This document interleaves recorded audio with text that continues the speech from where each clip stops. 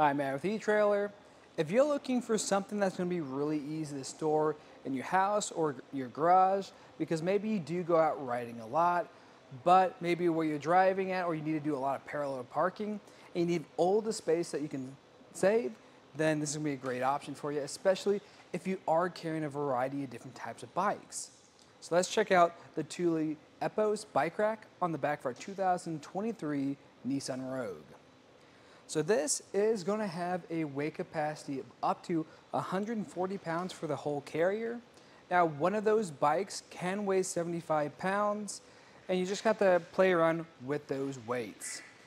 But that's really not going to affect your tilt-away, and really the tilt-away on this is just awesome. And you're going to notice we have this foot pedal right here. I like that because it's closest to us, so we don't have to reach in anywhere. Just press down on that and then pull this towards me.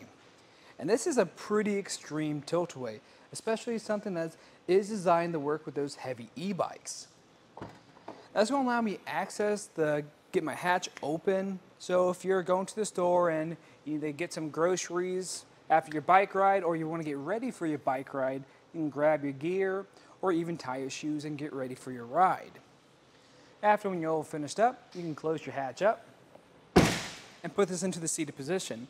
And that's actually not too hard because the way this pivots is pretty smooth. I barely have to put any force into that. Now with the Rogue, with how that hitch sits on our vehicle, everything's going to be really close. So even our handlebars are just going to be a few inches away.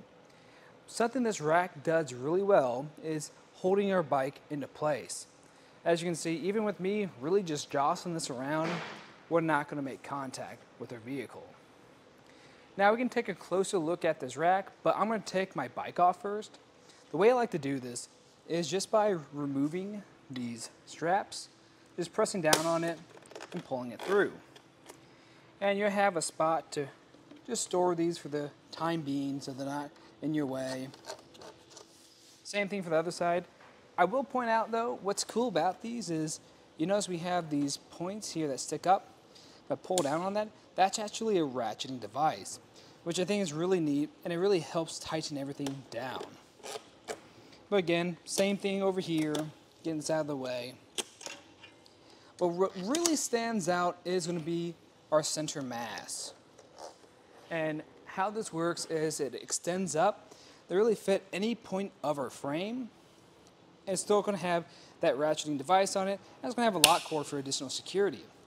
What's really cool about this is not only can it grab onto our frame, but it can also grab onto a rear tire if you have those alternative frame bikes that just don't work with this, or carbon frame, or any bikes that just have a really nice paint job. And that's the point of just lift up and take it off. Now, if you have some really heavy e-bikes and you really struggle with getting that on to your rack, you can actually get a ramp separately that attached to the very back of it just to make that easier. Now, when you're driving down the road, you want to make sure you put everything back into place, like the center mass. And when you're putting this down, you actually push down on it, and they have a little spot for you to hook this down so it's not flopping around.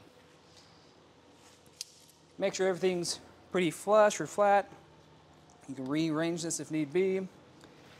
And now we can get a few measurements just to get an idea of how this is going to sit on the back of our car. So I'm going to go from my lowest point, and that's going to be this little foot pedal right there. That's going to sit at 15 inches. So that's really not too bad. It's something to think about if you're going up some really steep hills, because if you do have those heavy e-bikes on here, that could drop down by an inch or two, but I don't see it being likely of making that ground contact. And we also can get how far it's going to stick out. Where I like to go from is our back bumper to the back of the carrier, and that's going to sit at just about a little bit over 26 inches.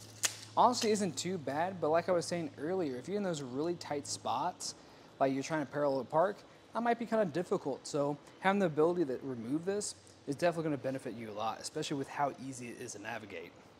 But I'll talk a little bit about that more later.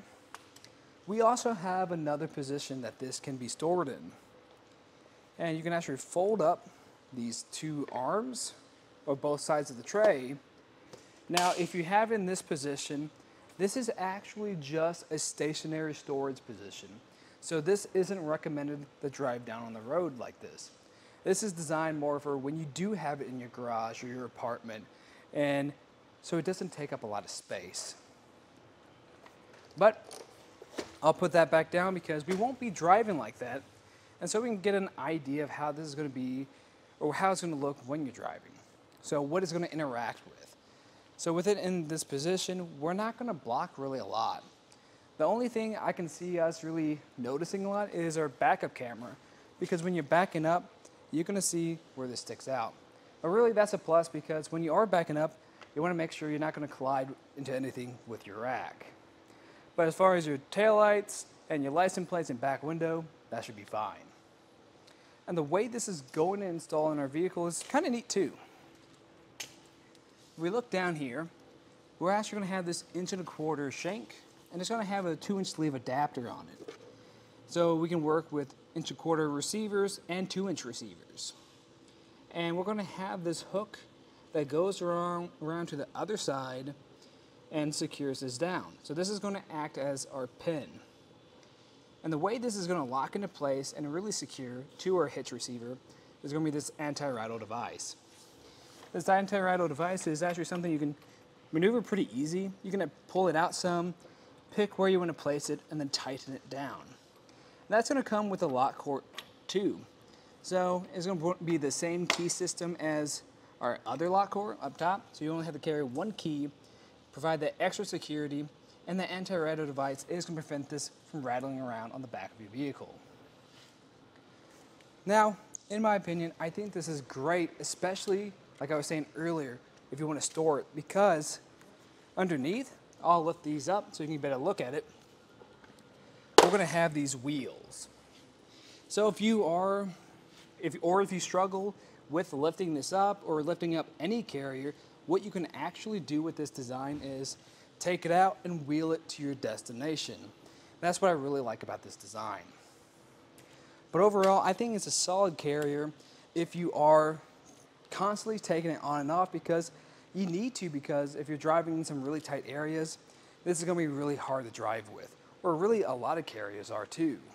If you're looking for something that has a lot of the same capacities of this, you just don't need that ability to store it inside your home, then the Thule NV 2.0 Bike Rack is another great option for you, because that's going to give us a really clean look on the back of our vehicle, and it's going to feel very sturdy, because when I look at this one, we do have some plastic points here, and if you're not a big fan of that construction, then the NV is going to be a great solution for that. But like I was saying earlier, if you're in those really tight spots, you need to be able to take this off and store it in your home, then this is probably going to be the best finds for you. But that's just a look at the Thule Epos Bike Rack on the back of our 2023 Nissan Rogue. I'm Matt. Thanks for watching.